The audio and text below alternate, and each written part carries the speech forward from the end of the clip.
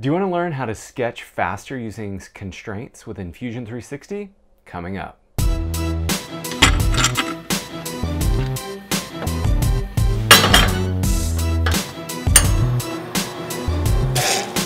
Hey, I'm Tyler Beck. I'm going to be covering constraints today. So what are constraints?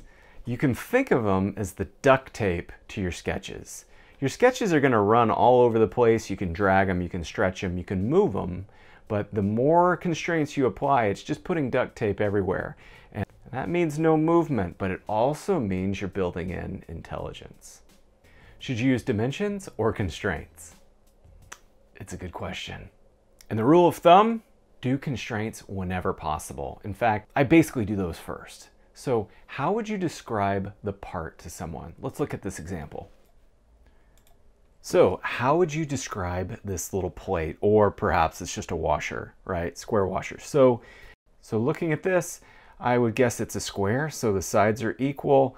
I've got a circle in the center cut out. So the center of the circle should be centered in regards to the midpoints of this square. So how many dimensions did I just place? I haven't placed any, and you already know what I'm talking about, right? So the goal was I'll make all the sides equal, midpoint relationships, and get that circle in the middle, and then I'll drop in my dimensions. How many dimensions does it take for this example? 1 dimension for that diameter. I used this construction or center line to run across the diagonal from corner to corner, dropped it right in the middle, and then I've got a length of one of my sides. So similar challenge, what if you had 4 circles, you had 4 feet that you had to place on your plate? Great, I got them. I have 4 feet. Well, to explain it further, there are 4 feet that are all the same diameter and same length. Okay, then I'll use relationships. I'll select those 4 circle entities and make them equal. Now, I haven't defined the diameter of any of them, but as soon as I define one of them, that should be adequate to give them a diameter. Great. So what about the placement? Well, I'd like them an equal distance from each corner, and I'd like it to be symmetrical. Many ways you could do this. You could do this with dimensions. I'm going to just use some lines, some construction.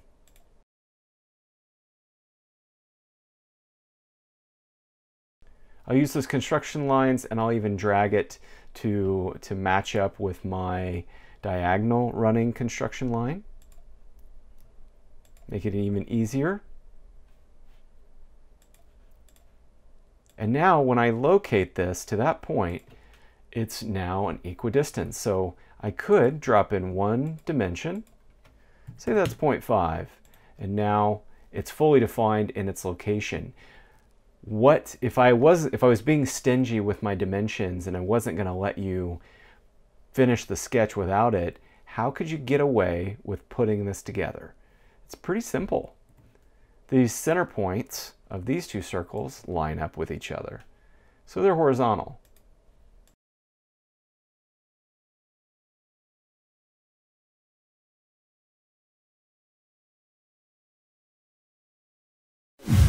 When something still moves, it's got some play. Okay, so how do we finish this off? Is it going to require another dimension? Again, if I would probably just drop a dimension in now, but if we're going for the exercise of no dimensions, an oversimplified sketch even, I could select these 2 construction lines and make those equal. And that pulls these into place. And as you can see, we're missing one more relationship. Which one? When I drag it, it only moves left to right, which tells me I want them to line up vertically from center point to center point. There we are. So how many dimensions did I use for this plate with 4 feet? Looks like 1 side dimension, a diameter, and then an actual length distance here. That's it. 3 dimensions. Pretty amazing. And the best part about this is now an intelligent, faster sketch. A few years back, a buddy of mine, he continued to email me, he needed help with his CAD models, and I wouldn't even look at his models anymore. I'd say, yep, your sketches aren't defined, you're not using constraints. And it became a running joke with us, but as soon as you open his sketch, he'd have a bunch of dimensions and that was about it. And as soon as you drag things, everything would go wild. So here's his model that he sent me, or something similar.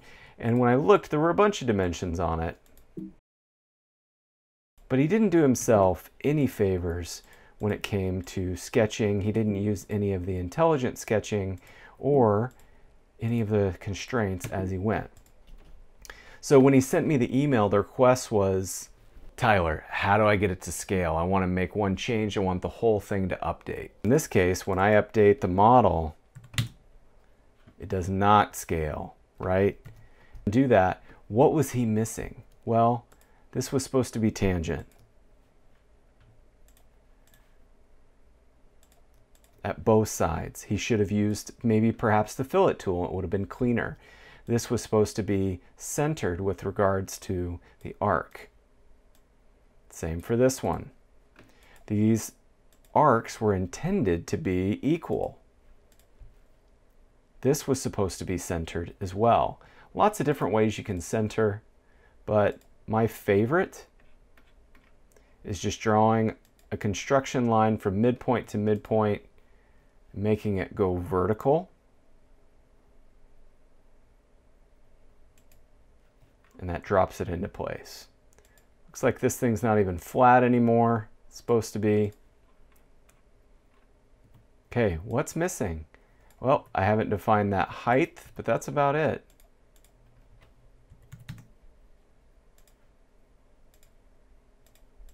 Or that distance. I like to select both using my command key in the Mac, Control on Windows.